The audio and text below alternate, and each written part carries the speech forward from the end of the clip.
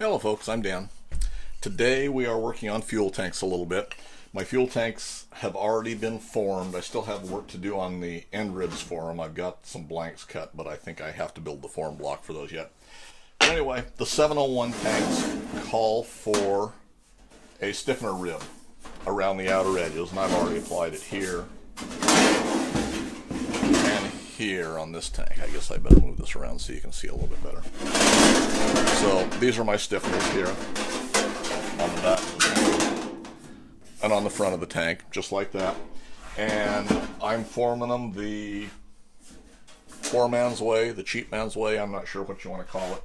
But what I've done is I built some form blocks and I'm pressing those in. Now these could be done with a bead roller, of course, and ironically I was building a bead roller and it's almost done. If I'd take the time to build a set of dies for it and the drive gear is why it'd be done. So, you know, probably 4 hours I'd have a functioning bead roller. But anyway, I've chosen to form these this way, which anybody can do at home. I've taken a couple pieces of hardwood in this instance for this rib, and I've routed a groove both sides. This is probably a 3/8 groove in this one, and this has got a 1/4 inch groove with a piece of 1/4 inch rod in it. I've radiused both the ends of it so it gives you a nice even radius going into the end, so there's not a sharp edge that's going to form a sharp edge on your tanks. And then I've got a couple of 3/16 guide pins, and they're set an inch back, and that's how far my bead will be in there. So in use, what happens is they fit together like that with our piece in between, and they just set over the end of the tank like that. Your guide pins will set the depth, so you just want your guide pins to rest on top, and then you just squeeze them together. I use heavy-duty C-clamps. Put a piece of steel backing on both sides, and then just tighten them down with a couple of big C-clamps. So I've already done 3/4 of this tank. I've got these done on both sides. I've got the small ones on the end, and I tried one of the long edges. The long edge is a little bit more involved just because it's so long.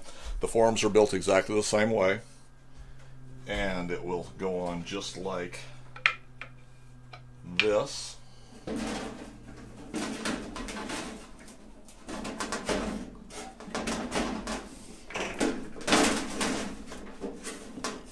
And then it's set up for the proper distance on the tanks themselves, and then we'll just squeeze those together. Heavy pieces that were clamped in place.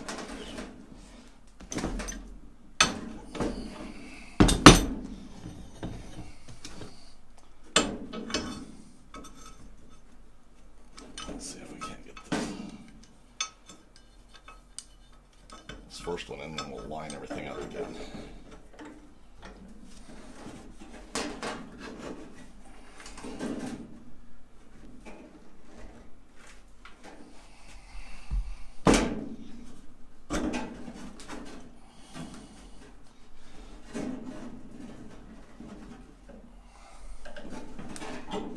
Pretty good right there.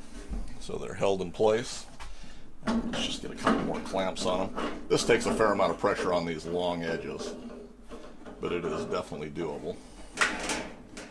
Okay, now what I did find doing the other long edge of this is it tends to tilt it back. So what I did, once they're clamped down, is I went ahead and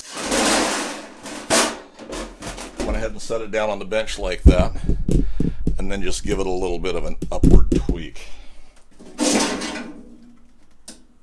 That right there to kind of level it out, very similar to what you do with a bending brake.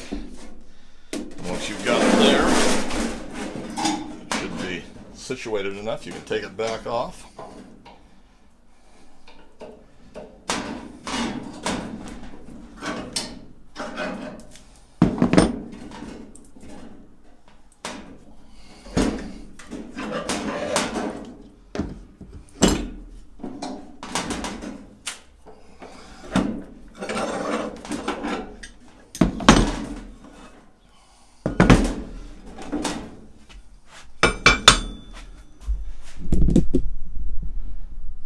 Bad camera work. Sorry about that. We take our clamps off, pull it apart. And then we've got our stiffener. in the bottom of it. It'll take just a little bit of work to flatten out the bottom edges there. And I didn't notice that problem on the front and the rear. It looks like they formed real well. On these longer ones, there's quite a bit more material you're trying to move. So that gives a perfectly satisfactory stiffener there. That looks good. Let's do the next one. Okay, a little bit of an updated technique on the way to form them. Screwed a couple of 2x4s so I've got clearance underneath for my clamps. Set my channel iron on top, and there again, this is just channel iron that I had here, nothing spectacular. We're going to set our top piece on like that. Support the back edges so it's relatively level.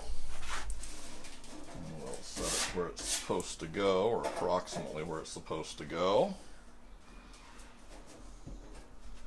And we'll put our top piece on.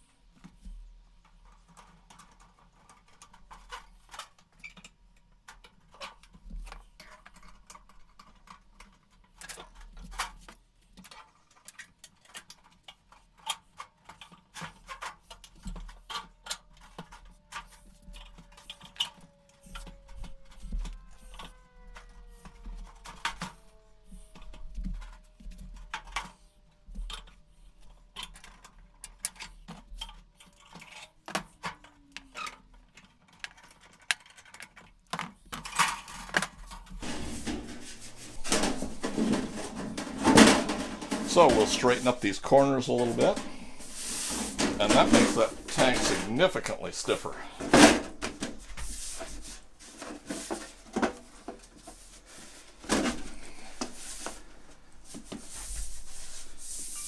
Yeah, looks good. Okay, we'll straighten those up and we'll bring it back for a final look at it. Well, here's a tank that has not been beaded yet, and you can see we've got quite a bit of flex to it, and it wants to move around, and you know, once it's beaded, why obviously it'll be kind of a big bow in the middle. Once they're beaded, and there again, still got a little bit of tweaking to do to this. I probably won't do any more until we get the ends of the tank formed, but that makes a whole lot more substantial assembly. So hopefully that will help you. Quick, little, easy, relatively easy way to do it if you don't have a bead roller or access to a bead roller. Why, you can form your flanges up. Quite a little while there. So we'll straighten that up. You can form your stiffening ribs along your tanks with just that easy. So anyway, if you find these videos helpful, go ahead and hit that subscribe button. Give me a thumbs up if you like them. And if you hit the bell notification, you'll know when I put out a new video. And thanks for taking the time to watch.